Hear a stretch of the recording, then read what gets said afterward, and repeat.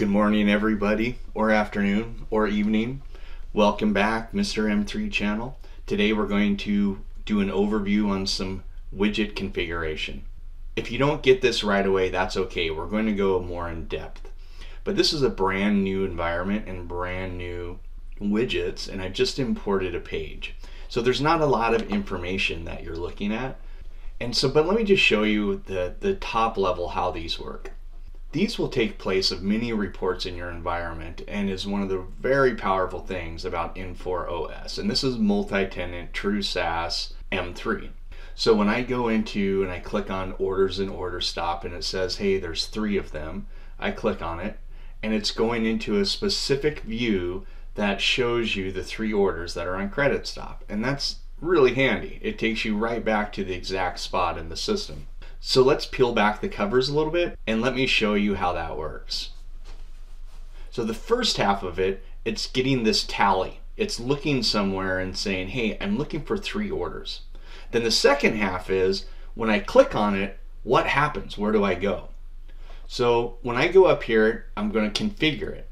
Now on yours, if you click the 3 dots and you don't see configure, you're working on a published home page and you're going to need to make a duplicate of the page and then work off of your copied page. So if this was a published page and I don't have that option, I could go up to these 3 dots and say duplicate page. It'll create a copy and you can work with that copy. So let's look at configure. This monitor refreshes every 15 minutes and I'm going to hit this pencil icon. Here I'm naming it. The severity indication, that's what controls what color it is at what level.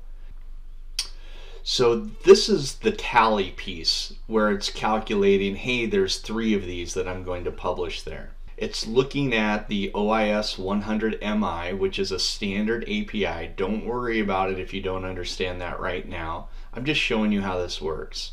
It's making a simple API call. It's looking at the headers of the orders. And you don't need to remember these. You can browse and find these APIs right within the monitor.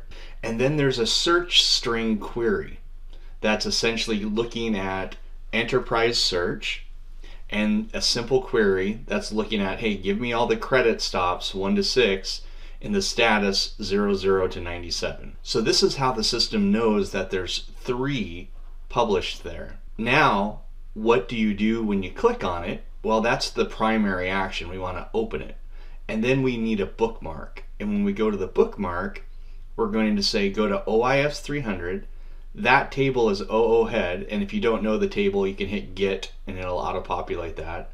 Go to sort order 4, view stop, and then that same query is here.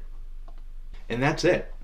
In a later video, I'll actually configure one of these. I want to put together a dynamic aging for a customer of mine specifically, so they'll have drill backs for invoices that are past due and they can drill directly right back into it. And in a nutshell, that's pretty much how the monitors work. You can set these up for any number of programs, any number of tables, and they take the place of a lot of reports and emails within your system.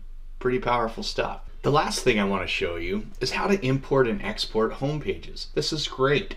Maybe someone in your department has configured the perfect home page and you want everybody to have it. Or you go to Infor, you meet someone running M3, they're bragging about their amazing home page, much like my home page I show in the other video, and they give it to you. Well, guess what? You can import that directly in there if you want to. So I'm going to go over to a different environment and take my home page and then import it into this environment. So this is my second window here. This is a completely different environment. How do you do that? Well, I have multiple Google profiles. That's how I can have multiple instances if I so wanted to without the web browser getting confused. If you saw my other video, then this is going to look really familiar to you. And everything works. To export it, it is as easy as going to advanced and saying export page. Creates a .json file, and then all you need to do is go to your other environment and import it. Import page. Here it is right here.